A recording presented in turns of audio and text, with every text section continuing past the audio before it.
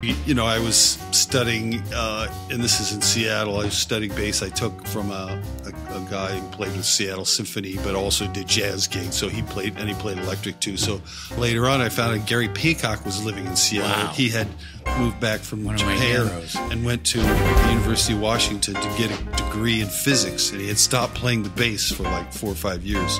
This is like late 60s, early 70s. Really? Yeah. First time I went to Japan, guy told me he knew him when he came, and he had said he just went and he went off to the mountains and studied Japanese with a monk, and in about 6 months he was totally fluent in Japanese.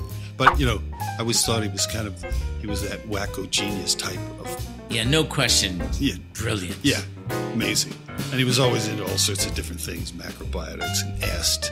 And he was teaching EST courses at that time. This is early 70s. But this is another.